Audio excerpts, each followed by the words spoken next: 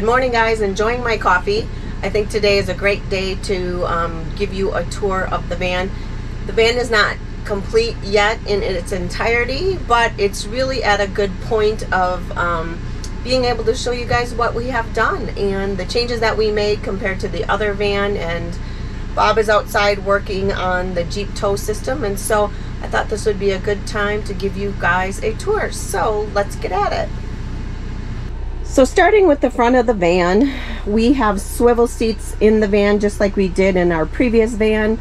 We have that seat facing forward right now because Bob needs everything in the right position to be working on the hookup for the Jeep lights and the tow bar. And so with the swivel seats, you get significantly more room in the van and another seating area for others to join you, and it just really opens up the space in the van when you have that. That way you have two seating positions there, and those push way back into the dash, and so there's a lot of leg room there, and that works really well. I would highly recommend, if you're building out a van, that you add swivel seats. That adds so much more to the living space and the ability to have other people join you. And so moving on from there, this is a little cabinet that we have made. And this cabinet actually is for Bob's clothes. Let me show you. Yes, that is how tiny Bob's area is for his clothes, and that shows you how very few clothes that he actually has. This is a really good little storage space. It's nice to also have the space on top, so when you're sitting there you can put drinks there, set stuff down there. We still haven't quite figured out where we're putting a lot of things in the van, and so right now this is an antenna with the phone on it for our AT&T, and so we need to figure out a permanent solution for that. On that actual area and cabinet is where our Laguna table goes. This actually swivels out. The tabletop goes on top of that. Then you can do your eating there if you want to, working on a desk. Can also be shared between the couch itself and the seat in the front for dining purposes. So we love the Laguna table. We still have not made one for this van. We had one in the other van, but we had not had time yet to make that tabletop, so that is a work in progress. Nice thing about the Laguna table is that it does adjust up and down, and as you saw, the swivel, it swivels in many different ways. So below the actual, let me open up the door so I can step out a bit. So below the counter there, or that little cabinet, is where we're housing all the EcoFlow batteries. There are 4 of them under there, and they are also attached to the inverter, which is attached to the engine, which helps charge those EcoFlow lithium batteries when we are driving. And that is a great space. Everything is tucked in there nicely and clean for the individual EcoFlows themselves. If you want to know more information about the EcoFlows and how we're using it, we just did a video on how we are using them to power everything in the van currently. Moving on from there, sit back here. As you can see, I'm sitting in the chair, and this is our couch. What we did differently to that couch is we actually raised it higher. The other one was a little bit lower, and we actually made it wider. The nice thing about that is then we have more storage space underneath and actually more room in that direction. So that is where the couch is. This is also the bunk bed. So I'm going to show you how that works, or actually I'm not going to show you how that works because I want to show you another video on our bunk bed system. We have modified that bunk bed compared to the other one that we had. As you can see down below, there's an extra frame right there.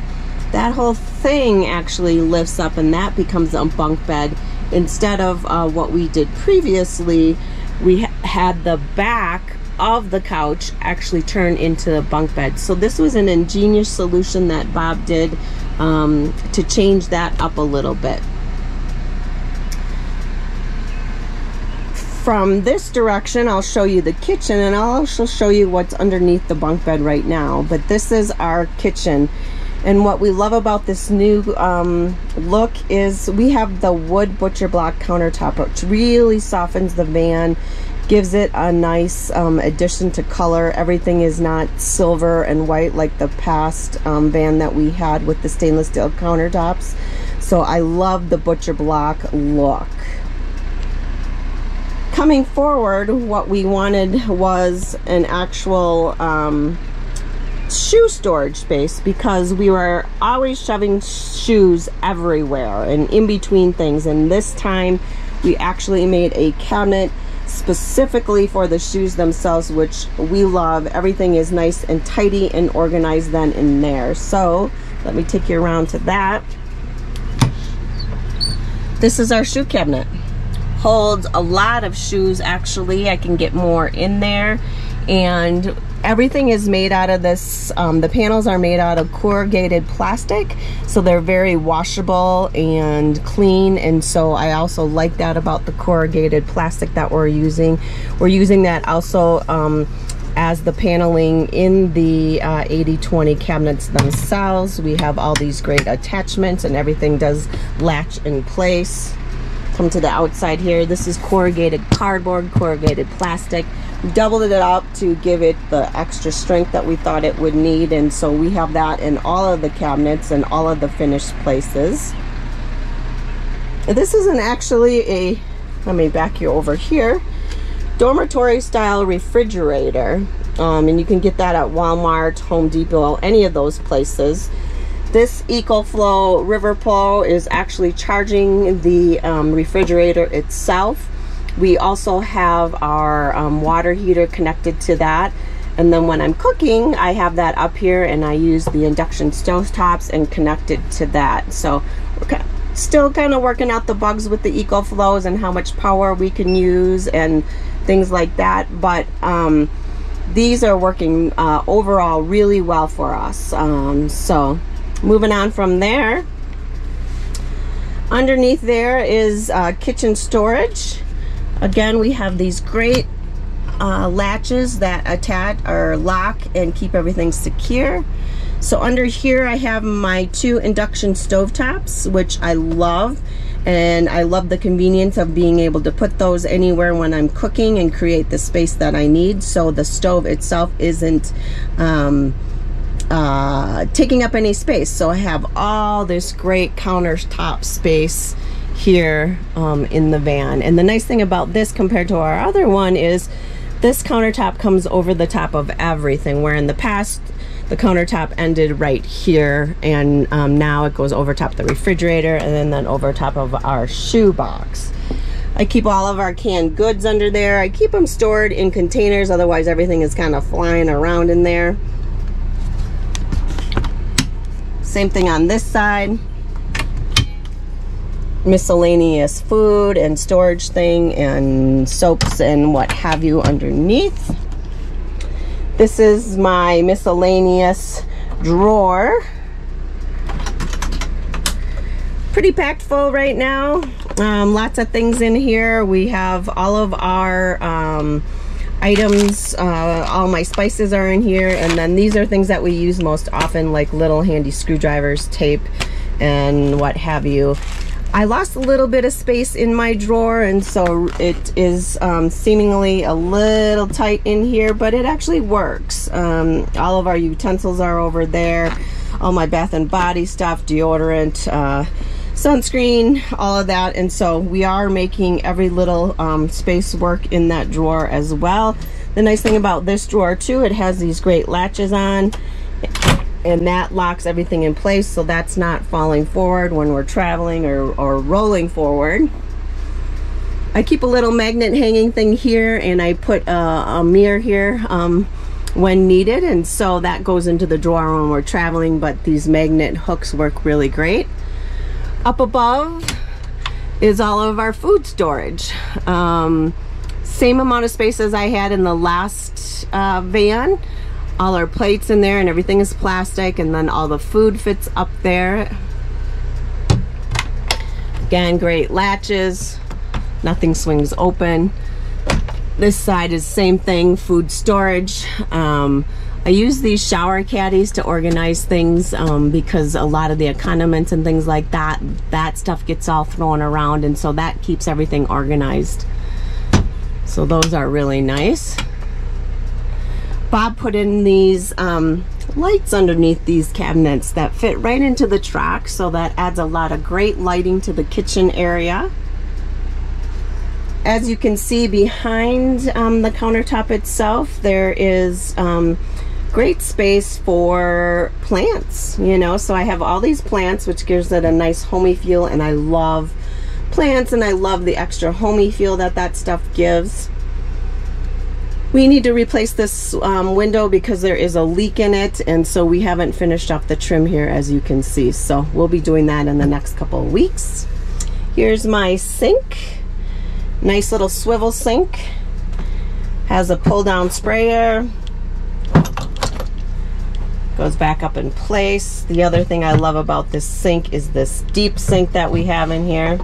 Super deep for all the pots and pans. This little cover adds more counter space to it. And then the other thing that we did with this countertop as well is we extended it over here, making a garage for our one wheels.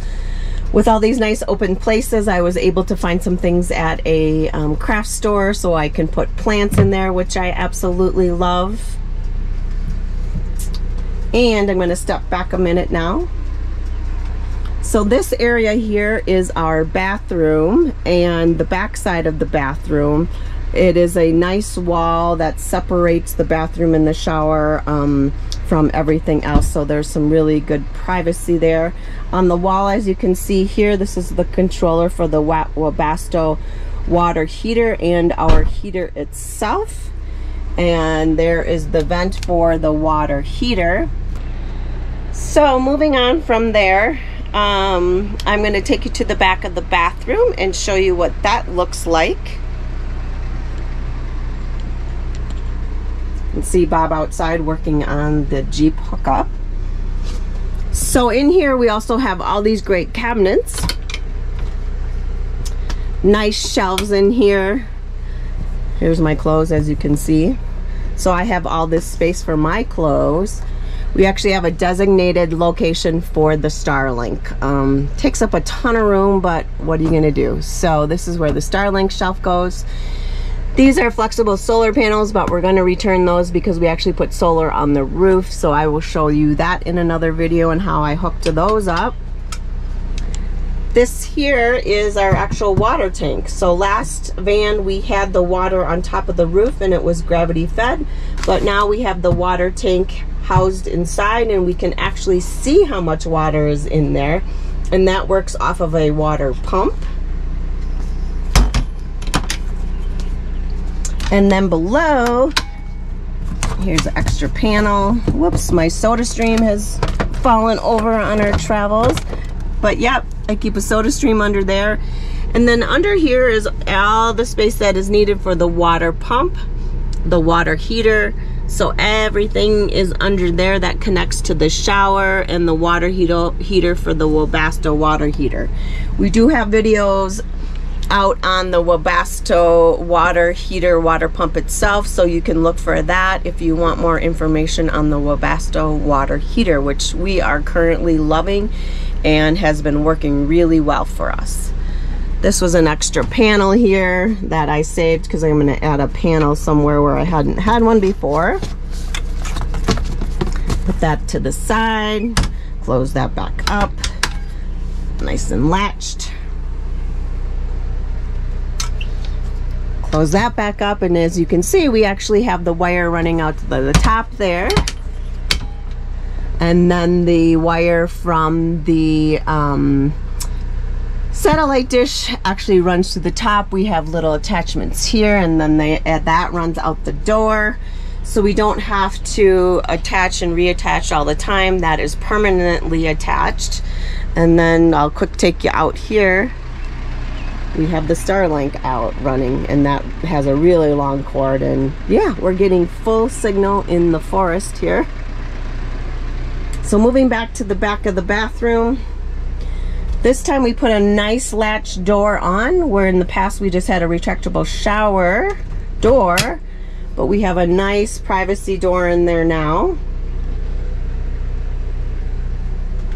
And here is the bathroom. Composting toilet, as you can see. We have a great shower pan. We're still working on the finishing touches of the actual bathroom. This is where we hang all of our towels and things to dry. The other nice thing about actually this area here is where we put our jackets, because before we had them out front, which we did not like at all. And as you can see, there is the toilet. This is the water tank here.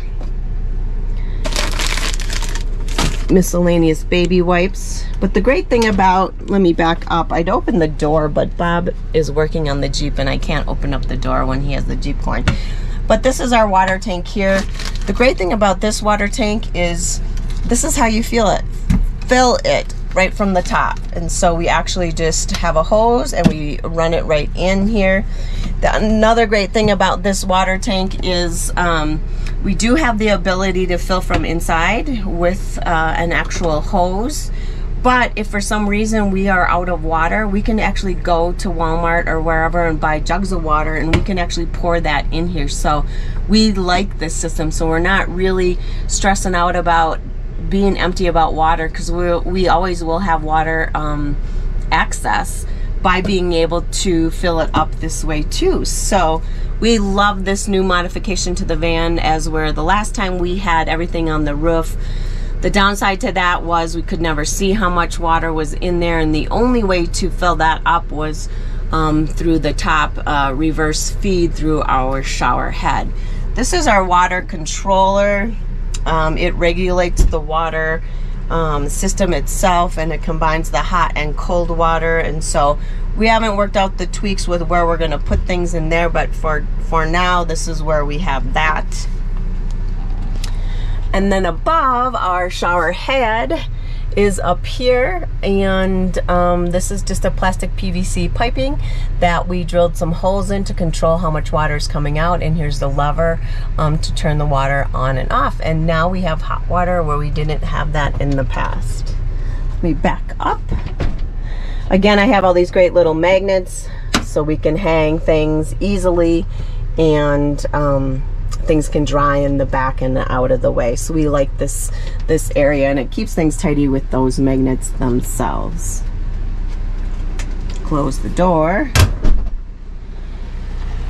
One thing you might have noticed is we don't have things finished on the ceiling here, and we don't think that we will finish it because we do have on order another van. Yes, another van, which is going to be an all-wheel drive van. And so we're gonna sell this van when that one comes in, and we plan on, and we think what we're going to do is take everything out of this van, because everything is modular, and we will just physically move that into the new van and not start from scratch, because we love the 80/20 and it's very flexible and it works great for us.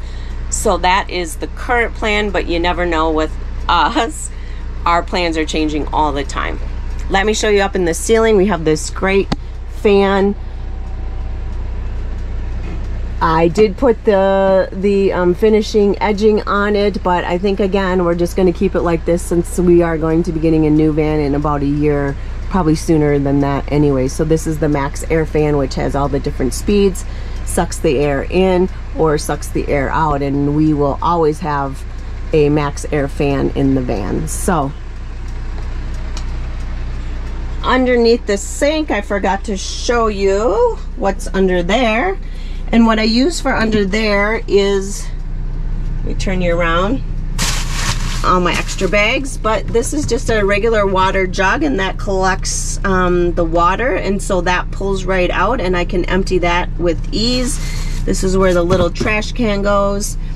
And then in the back here, we now have a designated garage for our one wheels, which we have not incorporated in yet, but right now they're temporarily being held in with bungee cords, so we do have to put those in place and hook up our charging system, so that is permanently in place to charge the one wheels instead of having to take them out and recharge them. We will plumb them right into that area, and so that is convenient, and those are always on charge.